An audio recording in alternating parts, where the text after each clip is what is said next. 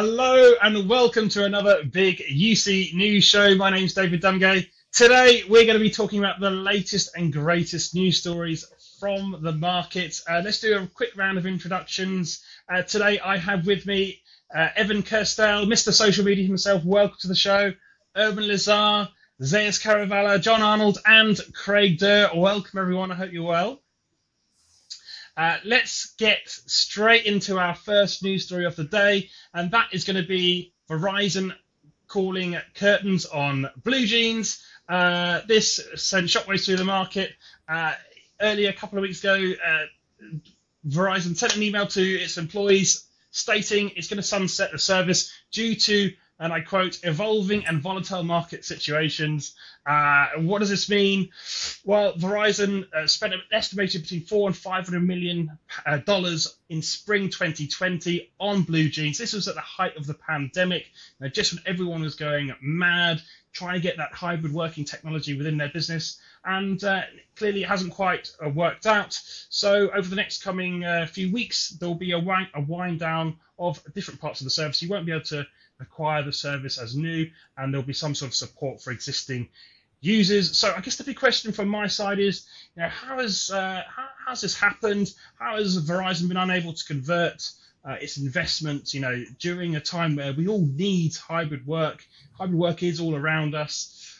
Who should we go to first? Craig, do you want to kick us off? What are your thoughts on this situation? Yeah, I tell you, this was a surprise. Like you said, it's 2020 was the investment timeline, and here we are 3 years later, and they're divesting of it. You look at what they did. It was definitely they were that buy, borrow, build point decision with the pandemic. I need to have some kind of a video conferencing service integrated into what we're doing, and so they went for the buy option, right? But what I could take from this is they have been challenged to convert either existing Verizon customer base over to that BlueJeans service or grow new customers, net new. I think they tried both strategies, but the internal harvesting, I did not pick up on large transition of people who are using the Verizon services for business telephony and things of that nature, using that also for the unified communications or as an entryway into the unified communications inclusive of video. I just think it was an example of they weren't able to properly integrate it. They weren't able to get that proper conversion rate going. Yeah, I think we all spent too much money during the pandemic, right, Zeus? I mean, we didn't spend $500 million on BlueJeans, but we spent, too much money on Amazon. And but all kidding aside, I think it shows the challenges that Verizon and its peer AT&T have in the enterprise, and that they're kind of the Walmart of enterprise communications. Great when you know what you need to buy, you go in the store and pick it off the shelf, and you get a pretty good price. But that's not going to sell and market and position you as a product in the quote unquote Walmart store there. So that's what was lacking. It was that go to market, that selling, that marketing, that positioning, that hyper competitive landscape and video that they sadly couldn't differentiate themselves from. And they're competing against their partners. I mean, they have a very strong partner relationship with Microsoft, with Cisco, selling WebEx and Microsoft Teams. So what's the use case for BlueJeans? It's just hard for them to make that argument to their customers. The market doesn't differentiate on standalone video anymore. PEXIP is still around. I don't understand that, but those pure plays for video is just not a market for it. And Zoom is just, and Teams for that matter, have kind of obliterated all that. And frankly, I think you'd agree, Zeus, it would have been money better spent if they just hired Otani. They would get way more eyeballs from him just watching him than getting people to use BlueJeans, right? Yeah, Verizon's always willing to do what the customer wants, right? And that's why they have so many UC relationships. The problem is it's not really, they're a multi-headed dragon in UC. They've, as you said earlier, they get they've had the WebEx relationship for a long time. They're big into Microsoft Teams. They have a Ring Central partnership now. And so where does BlueJeans fit in all that? I think initially they thought they could sell it down market to small customers, as part of an overall bundle. But even those customers tended to use Zoom and things at home.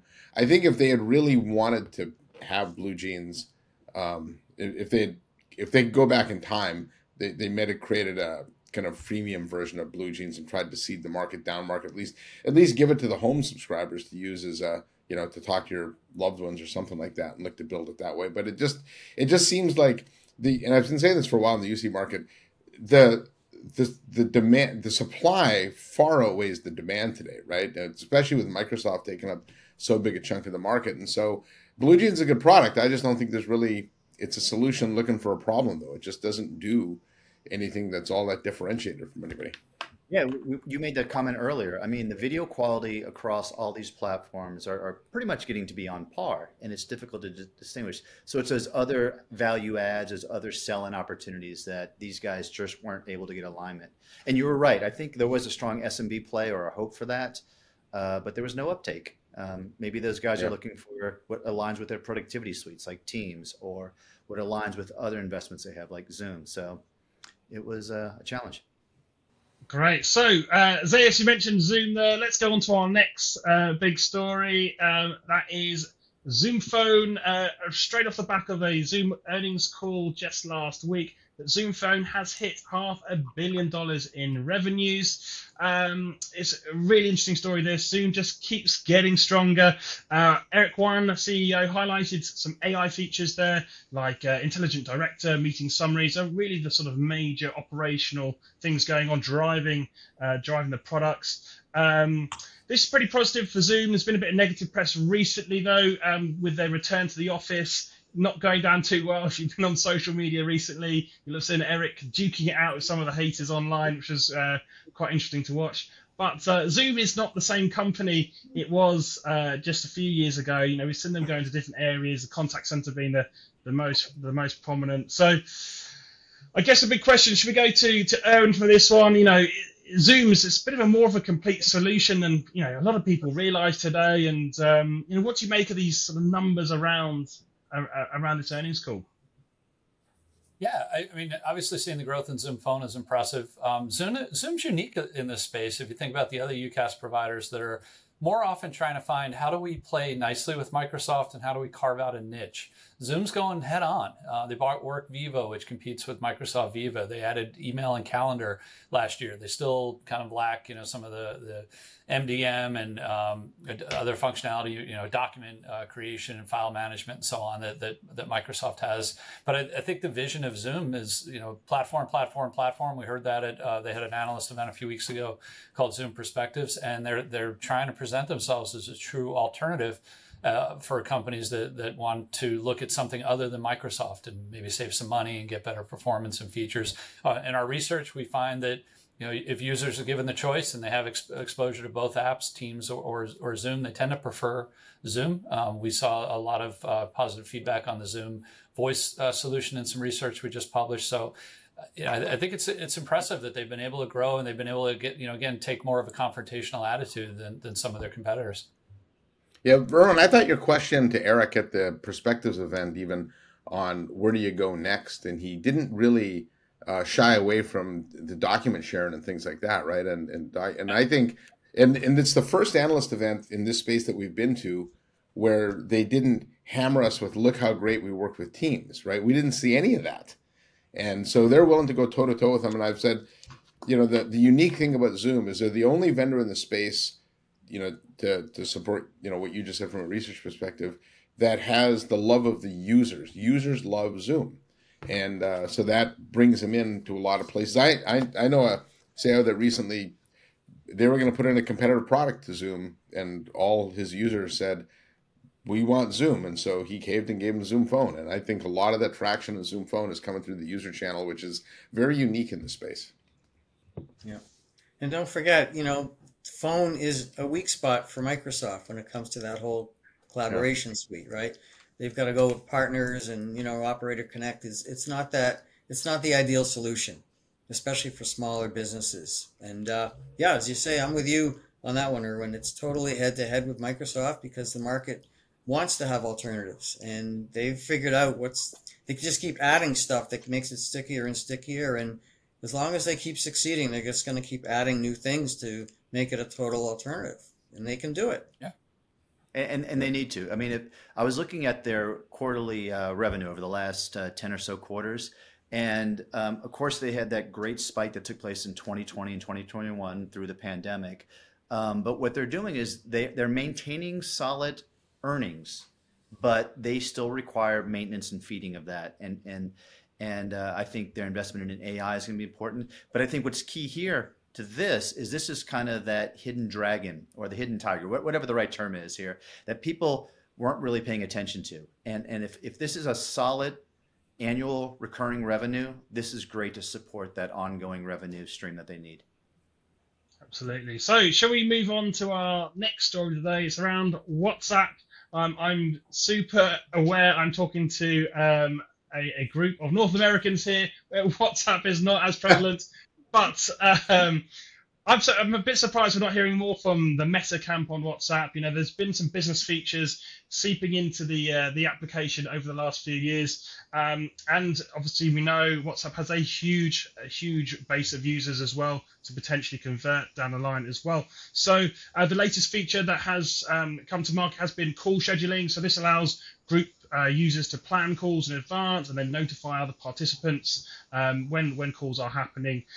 So this is another sort of business feature for the app. This is off the back of screen sharing, which was released not too long ago as well. So these business features are coming into the platform. I mean, what do we think about WhatsApp? Is WhatsApp going to be a credible alternative potentially down the line to the likes of Zoom and Teams as we've been discussing already? Evan, what do you think? Do you think this could be a disruptive force in the market? Well, I think so. I'm a big user of WhatsApp, and as an enterprise of one, so not a great start to the conversation. But what many people in the U.S. don't appreciate is that the world runs on WhatsApp. I mean, 2.7 billion monthly active users. It's growing by about 15 to 20% a year, which is kind of unheard of for a business of that size. And if you look at all the lists, it's always the number one messaging app. And so it has this incredibly dominant position that the challenge is, I like WhatsApp because it's so simple. It's so easy to use. It's so straightforward. When you begin to layer all this complexity and video and features, will that confuse existing users? And is it enough to appeal to business users, beyond the kind of small businesses or SMBs that are using WhatsApp as kind of an ad hoc collaboration tool?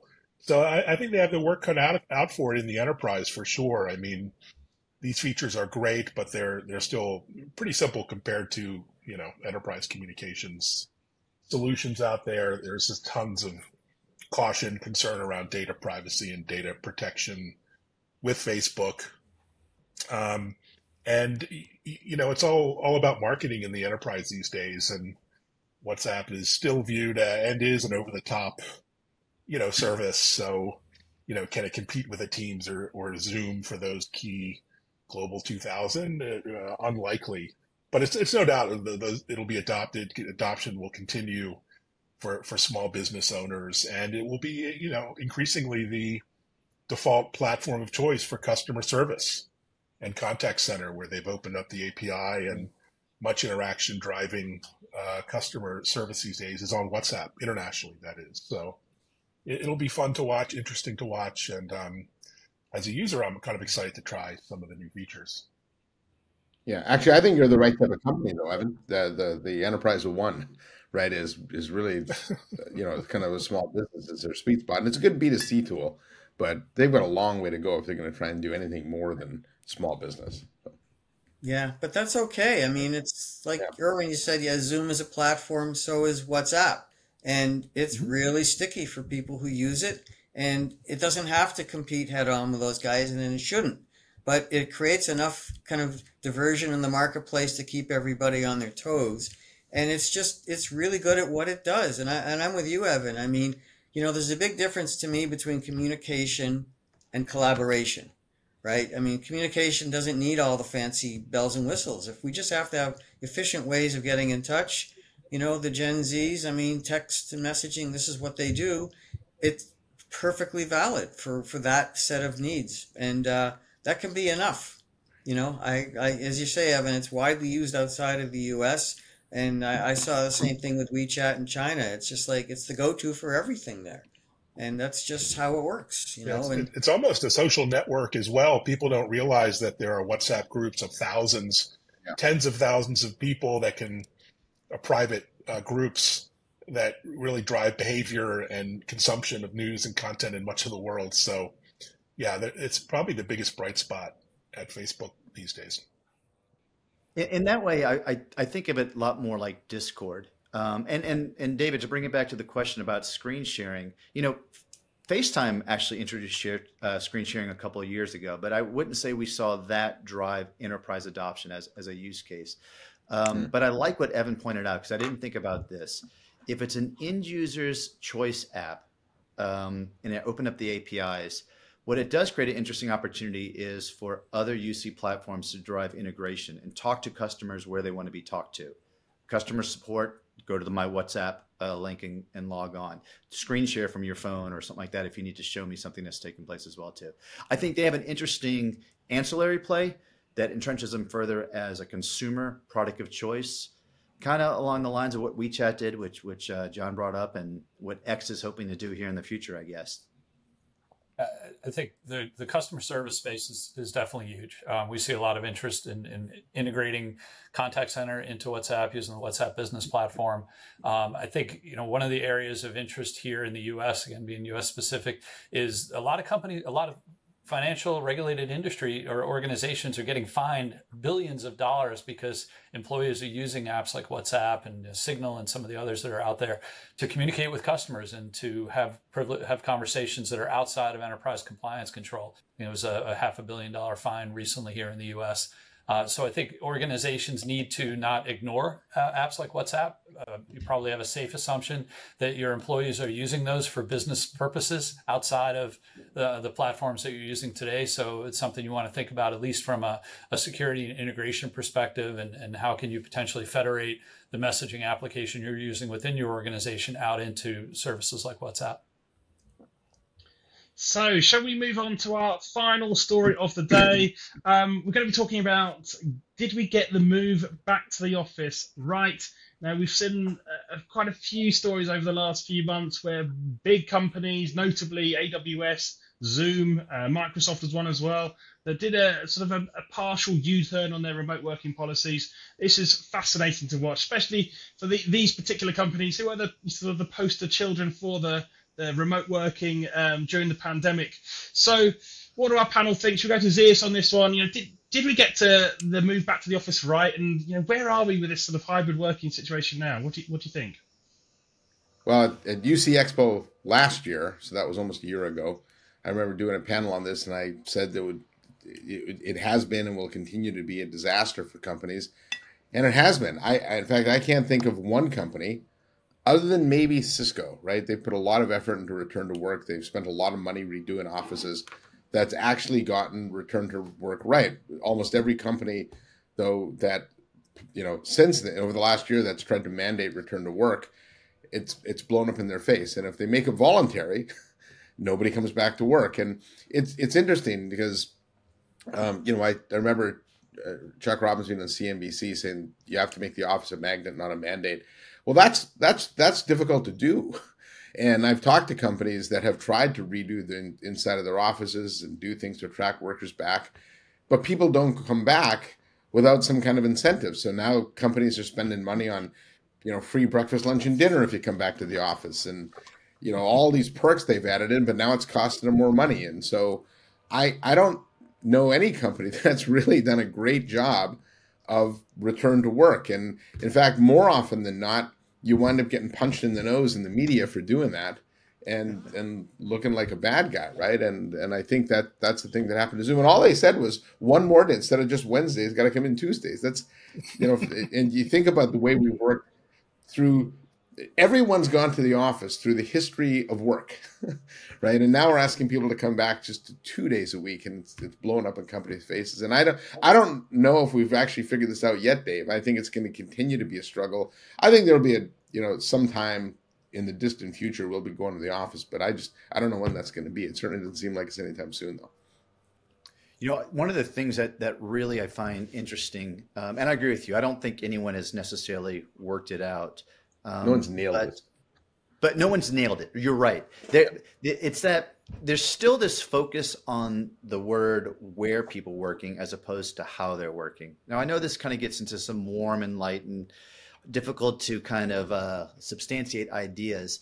But I think what took place is there was a lot of ripping away of how we were managing people, ripping away of how people were getting work done, what was considered to be productivity.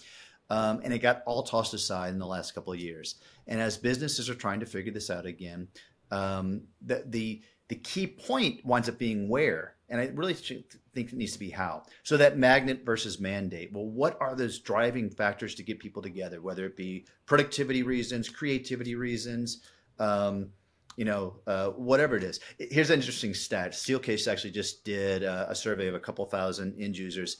And in that survey, they said the number one reason people said they were going back into the office was actually to have a quiet place to work and a private place to work. I don't know how that worked out, but you need to double click on that data. But the point I come back around to is you're right. I don't think many people are getting it right, but I think people are asking the wrong question and they're focusing on the where instead of the how. And there's a lot or the what, right? Yeah. Like don't. There's an expression I think one of the consulting firms came up with it. Don't commute to compute, which means if you're going to go to the office and sit on your computer all day, that's the wrong reason. In fact, I remember talking to Snorri Jespo about this, and he said the way he looks at it, there's a few reasons you should go back to the office: co-creation, innovation, team building, and there was a fourth reason that you can't remember off the top of my head. Food. That's why you go. It's the food, Zeus. Yeah. But I think it depends on the person. Like to the earlier point, there are people who like to go in the office and have that break from home and not the distractions. And, maybe they feel like they work better when they're in an office environment. And that's fine.